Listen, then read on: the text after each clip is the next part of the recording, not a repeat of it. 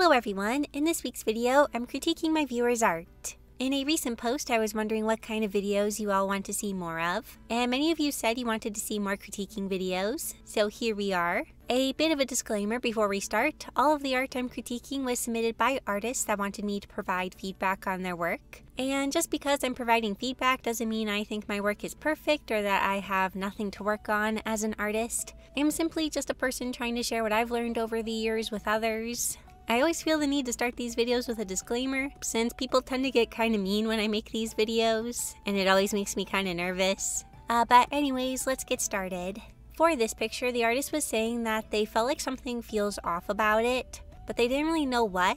And I think what is feeling off is the fact that the background is fully rendered, but the character and leaves are not. I can tell that you are using different assets like the pre-made sky and leaves. And there's nothing wrong with this, I tend to do this in my art too, but if you do decide to use these, it's important to try to make the different assets match. To start, we are going to try to make the character blend in with the sky lighting a bit more. I made a layer set to multiply and applied a muted magenta to the character with a soft brush. If I wanted to, I could go more detailed with the rendering, and I would recommend it to make it match the sky a little bit more, but I'm going to try to keep this all very simple as to not overwhelm you. Next, I'm going to select the right side of the character, make a new layer that is set to add glow, and apply some yellow with a soft brush. This will provide a highlight and help match where the light is coming from in the sky background. Next, we need to add some lighting to the leaves to help them fit in. I select all the leaves and apply some shading and highlights like I did with the character. To push the lighting even more, I made a new layer set to add glow and applied some yellow to the lower right to help add more light, and then added more shadow with a multiply layer. I used a soft brush for this, and I was using a muted magenta. Also, I totally understand using leaf brushes to place leaves. They save a lot of time, but a lot of times when I do use these, I will use the leaf brush to help me with the placement, and then I will draw over the leaves to make them fit my drawing style, kind of like this. I'm not going to do this with all of the leaves because that would take a while, and you probably get the idea. So here's the before and after. With help from the shading, it helps things feel a little bit more cohesive and a little less like different assets being brought together. Like I said, you could also push the rendering of the character a bit more and draw over all of the leaves. But for this example, I'm keeping things simple since I have a lot more art I need to critique. This artist sent in a few different pieces, but the one I wanted to talk about is this one. Now, I'm all for blurring out foreground and background elements. However, for this picture, it was taken a bit too far. Everything is so blurry that it makes the character stand out in almost an odd way. We need more items in the midground that aren't blurry to provide balance, like maybe some grass or a tree. I'm just randomly dashing things in here, but hopefully you get the idea. We don't want to blur out everything or else the blur loses its power. It doesn't provide a sense of depth anymore if it's all blurry. I feel like this picture fits the people who know and people who don't know meme. The composition is very interesting, but I do want to talk a bit about this area back here. In this scene, Maria is about to die because of these people that are the silhouettes. However, they don't feel very threatening. They look like little kids, so I'm going to change up the shape. Also, I get rid of the second character because I think there was only one character in this scene, and it feels more impactful. To make the silhouette look more mature, I'm going to use more sharp angles and try to draw the form with a smaller head. I don't take this to an extreme since I do still want to stick with your style. I don't want this to feel too out of place, but I will replace this person later because I don't like this one, so I'll redo it off screen. The next thing I want to talk about is the highlight on the right does make sense. However, it feels a little too strong because the highlight from the door isn't bright enough. So I'm going to go over with a brighter yellow. I'll apply a decent amount to the floor and also make it fade a bit onto the walls and ceiling. I try not to make the yellow too bright since I don't want it to distract from Maria too much. Next, I add some red to make the red elements glow a bit more. Once again, to kind of fit the highlight you added. I'm also going to blur out the background a bit, so it's less in focus. Once again, this will help us focus more on Maria.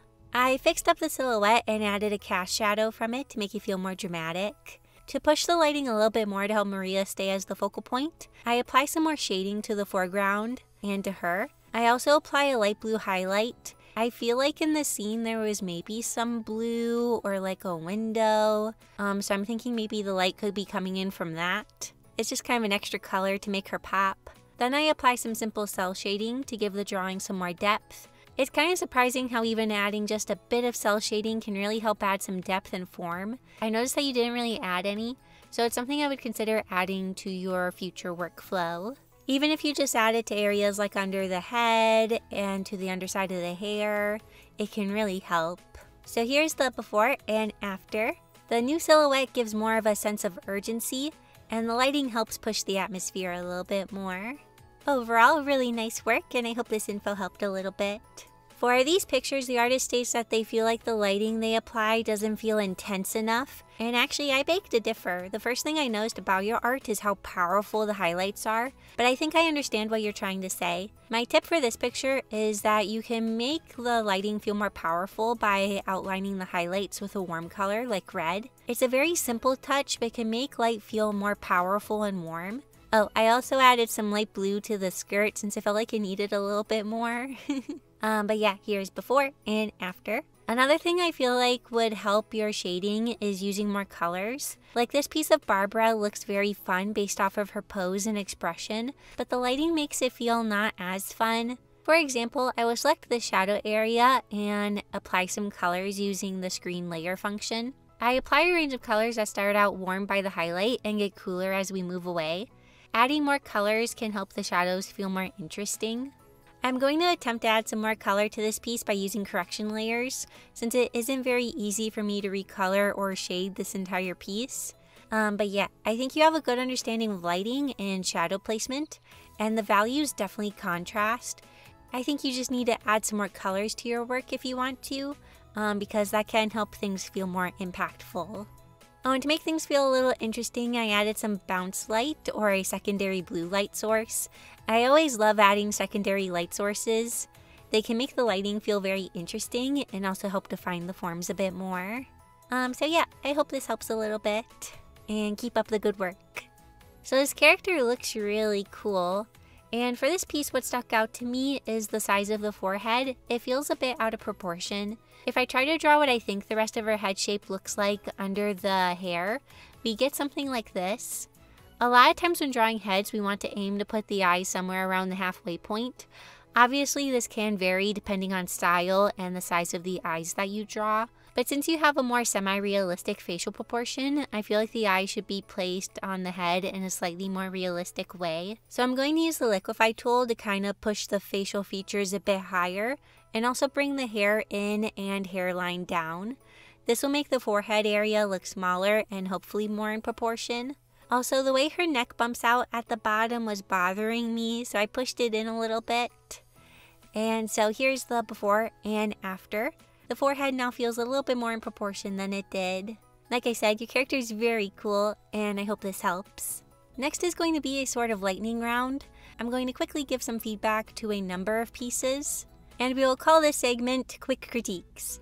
The hands feel a bit boxy. I'd recommend drawing them a little rounder. The thigh gap feels a bit out of place. Since the fabric bunches out on the outside, I feel like it should do the same on the inside. So I'd recommend filling that area in. Lastly, the rendering on the knees, while it is very good, it doesn't feel chibi-like. It feels a bit out of place. I would recommend going with something a bit more simple to fit the rest of the character. This artist included an old piece and a new piece, and your improvement is amazing. Something I'd recommend is adding a bit more hard-edged shadows to your rendering. Sometimes harder edged shadows can help define shapes and forms a little bit more, and I feel like you can pull back on the soft shading a little bit.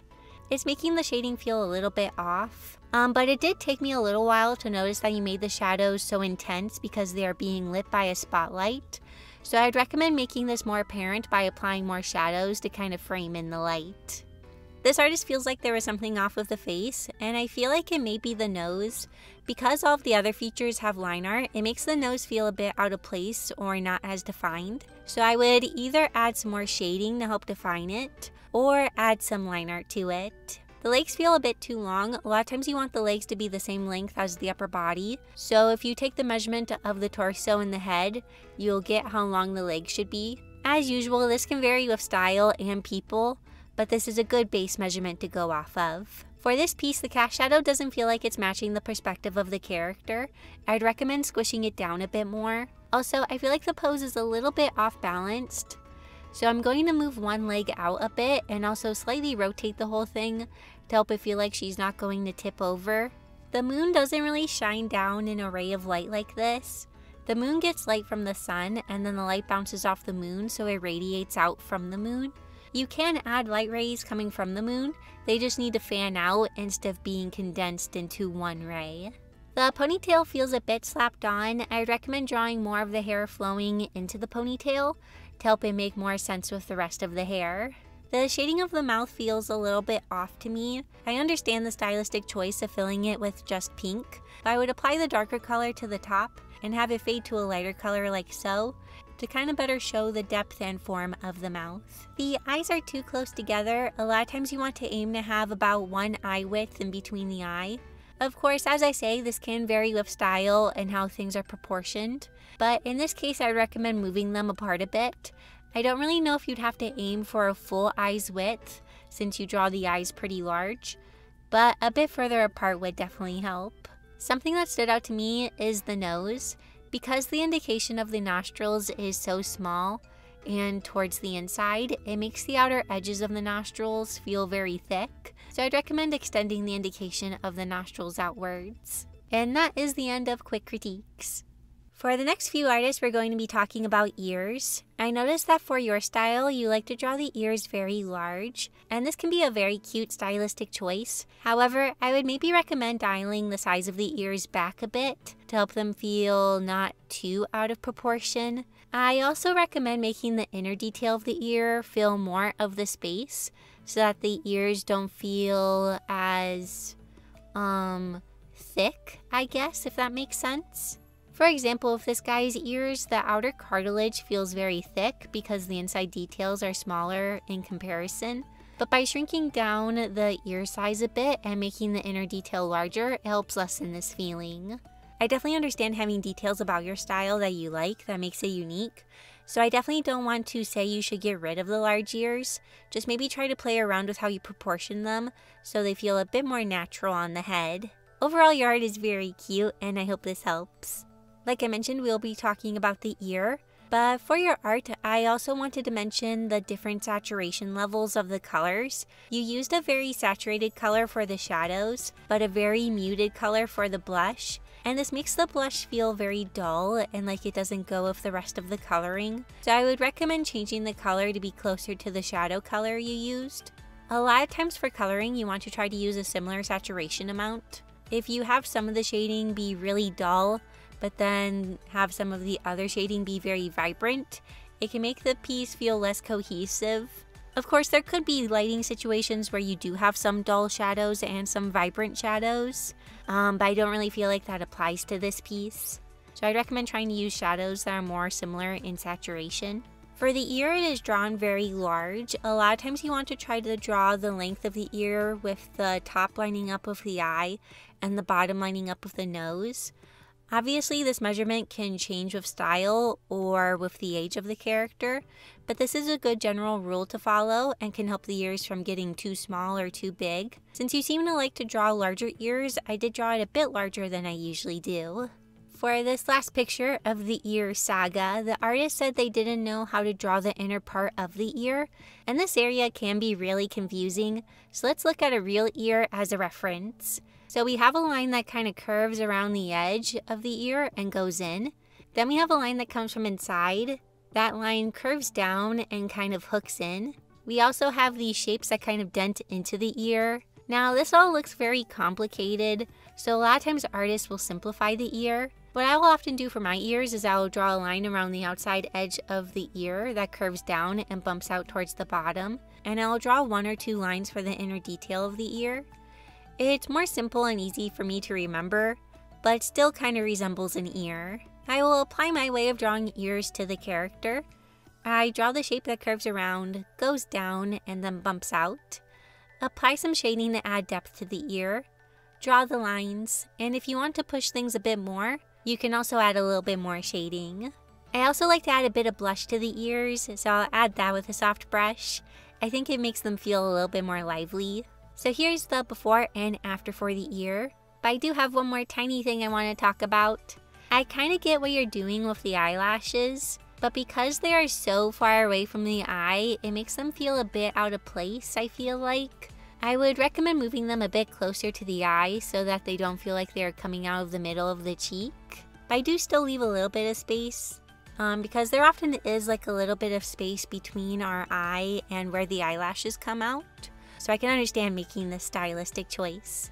I really like the soft colors you use, and I hope this info helped a bit. Something that stuck out to me about your style is the shapes you use to draw hair and the way you render it. It is very detailed, but it feels detailed in a way that makes the texture of the hair feel a little bit off. For the hair, you use the shape that kind of swerves in and out, and this can be good to do. However, I often recommend this kind of shape for slightly longer hair pieces. Since the shape is being applied to the bangs, and they also have these extra strands that come off, it makes the hair feel almost wet or messy. Also, for the side parts of the hair, it has a lot of strands that curve off of the main shape. However, the texture isn't really following the hair strands, and this makes it harder for the viewer to read and understand the shape. I'm going to paint over all of the hair to hide it for now, and I'm going to draw over this. Now for the main bang area, I'm going to keep that kind of swervy shape that you seem to like. However, I'm going to add variety by having the strands on the side just curve in. This will help the bangs keep a feeling of volume and variety. I draw more of her bangs with some curving shapes and start to draw the side portion of the hair. However, because I did notice that the hair is more on the side of her head, I decided to extend her bangs out a bit more, since there should be more hair towards the front framing her face. Now, it doesn't quite make sense that the hair is flowing in front of her face in this way, but for the sake of keeping the design the same, I'll draw the hair in this way. I try to use a variety of smaller and larger shapes. To help the hair have volume, I'm going to indicate the hair part a little bit. For a lot of the lower hair strands, you had them curve towards the character, but I'm going to add some strands on the outer edge that curve out. I find that this often helps the hair feel a bit more fun and cute, if that's the kind of vibe you're going for. For the pencil shading, you do an overall really nice job of adding texture to the hair. I just want to say a reminder to be careful to make sure the texture is following the flow of the hair strands, and maybe allow for more of the white of the paper to shine through so that the hair looks shinier. However, this of course is a personal preference. I probably make the hair look a little bit too shiny a lot of times because I really like shiny hair. However, if you want the hair to look less shiny, you can keep texturing it in the way that you've been doing. I would just really make sure that that texture is following the hair flow. And honestly, this way of shading was starting to kind of kill my hand because I was drawing a lot of small lines and it's very repetitive. So I didn't shade the whole thing. Sorry for stopping halfway, but I hope this helps get the idea across. Well, those are all of the pictures for this video. I want to say thank you so much to everyone that submitted their art, and I'm sorry I can't feature everyone. There are hundreds upon hundreds of submissions, but I hope this was helpful to you in some way, even if your art wasn't featured. To stay up to date for when I plan to do videos like this, consider following me on Twitter, or X, and also on Instagram, since I always announce when I will be doing these over there. Before we end, I want to say a huge thank you to my wonderful YouTube members and Patreon patrons for their support. It means so much to me. And thank you for watching this video. I hope you enjoyed it, and I'll see you all next week in my next video. Bye!